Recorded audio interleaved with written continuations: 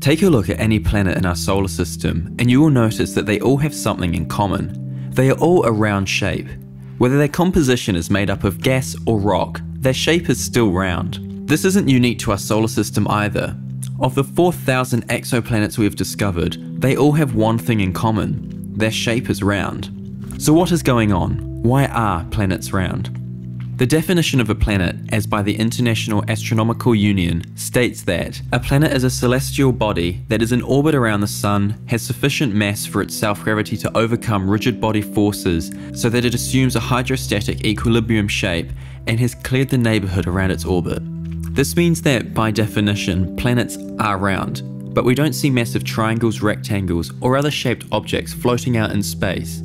Even the moons of planets tend to be round too, with smaller objects such as asteroids typically odd and imperfect shapes. So surely something is going on, right? Well, it's due to gravity. The bigger the object, the bigger its gravitational field is, and planets are massive. The gravitational force of a planet's mass turns a planet round through pulling all of its material towards the center, which over time smooths out the planet, making it more and more round. This is happening evenly in all directions, hence the round shape. Smaller objects such as asteroids are odd shapes due to their gravitational force not being strong enough to smooth out the shape of their body. The nebula hypothesis, or more widely known as the star and planet formation model, also plays a part. When the solar system was forming, pockets of dust and gas started to collect together.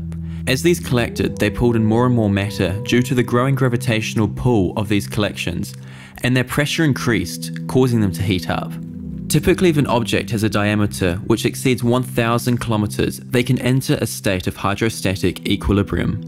This is where there is a balance between the outward thermal pressure from a planet and the weight of the material pulling inwards, which causes them to, over time, collapse into the most efficient shape, which in this case causes them to be round. This can only happen if an object becomes so massive that the force of gravity is strong enough to do this, which is why asteroids, which are much smaller than planets, can be random shapes and are not round. Planets, however, are not perfectly round. They are oblate spheroids. The equilateral diameter of Earth is about 43 kilometers larger than the polar diameter, due to Earth's rotational velocity of 1,674.4 kilometers per hour, which causes the planet to bulge due to the centrifugal force exerted by the rotation of Earth around its axes.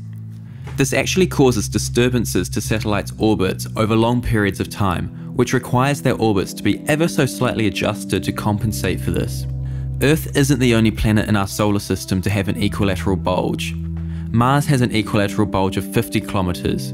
Jupiter's is 10,175 kilometers, and Saturn has the largest bulge of 11,808 kilometers. Saturn has the largest flattening ratio in the solar system of 1 to 10, which means it's 10% thicker around the middle due to it spinning so fast around its axes. If you ever get to look through a telescope, you might actually be able to see the bulge of both Jupiter and Saturn due to their flattening ratios being large enough to see. Thanks for watching, and be sure to subscribe.